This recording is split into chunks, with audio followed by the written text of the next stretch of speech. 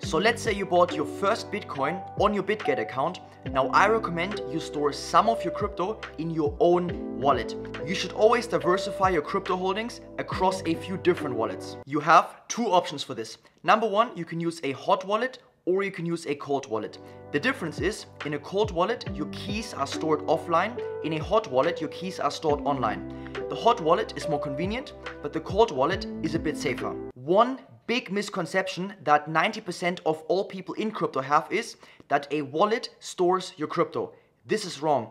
The crypto is always on the blockchain, but the wallet stores your private keys. And the private keys are the authority to spend the crypto and to sign transactions. So you have to keep your private keys and also your seeds, which are your backup to your wallet, always safe. Long term, you should definitely have a cold wallet, which I will show you in a different video.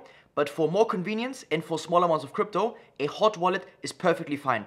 I use a hot wallet every single day to transfer profits from my BitGet trading onto my hot wallet and to transfer to friends, to pay for things, and just overall for quick and easy access. Over the last 3 years, I tested hundreds of hot wallets, and right now I have a handful of preferred hot wallets. One of them is Exodus. Exodus has the best user face in my opinion, and it's so convenient to use. The website is called exodus.com. Choose this option right here. Then go to download. Exodus has 3 different versions. Number 1, desktop, mobile, or Web3. I always use the mobile version and the desktop. So basically you can have one wallet with your crypto on it, and you can access your crypto from your phone while you are traveling or in the gym or somewhere else. And also on your desktop, let's say you are trading on BitGet and you want to quickly transfer funds to BitGet and off BitGet. We will choose now Exodus desktop. We click here. Then you choose your operating system. I have a Mac, so I choose Mac, this one right here. And we can see it's downloading. Now we click here, then we open it. Now double click to open. Now comes the most important step.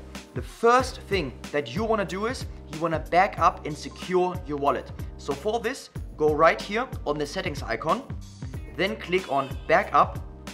Now first you want to set a very strong password. Next. Now again, confirm it. Next. Now this is the most important part, which is your seed phrase, also known as your seeds. Now you want to click on view seed phrase. Your seed phrase consists of 12 words, sometimes 24, but for Exodus it's 12. You want to take a piece of paper and write them down word by word perfectly. Ideally, you make 2 copies of this and you store it at different places, very, very secure. Whoever has your seed phrase can access all of your crypto. So it's really important that you keep your seed phrases very, very secure. One thing which I recommend is actually you memorize all 12 words in your head. You can do this, for example, by inventing a story containing all your 12 words in order, but also keep another backup somewhere, or maybe even 2 backups in different locations.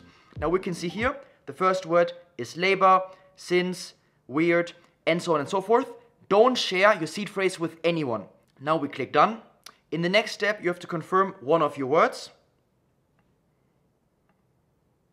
And here we go. Now you backed up your wallet and you set a secure password to access your wallet. One cool feature of Exodus is you can actually buy crypto in the wallet. So you can choose the middle one right here.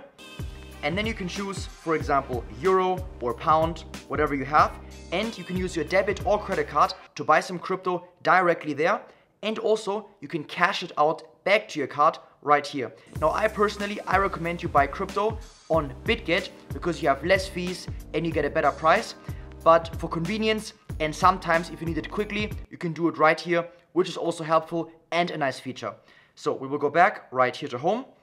Then we click on make your first deposit, receive crypto. So let's say you made some nice trades on BitGet and you want to cash out $1,000 of USDT in profits. You would select USDT right here. Now you can see there are many versions. USDT is available on many different blockchains. The most common one is of course Ethereum. So we choose here USDT ETH.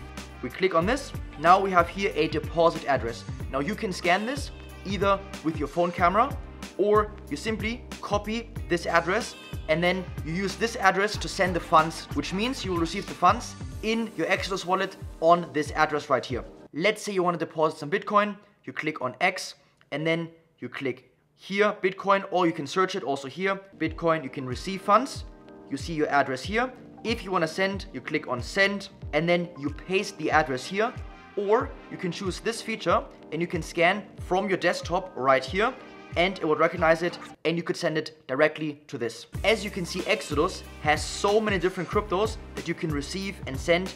It's really, really convenient. So let's say you have some Bitcoin, you can swap it directly in Exodus to USDT or Ethereum. So for example, you click right here on swap.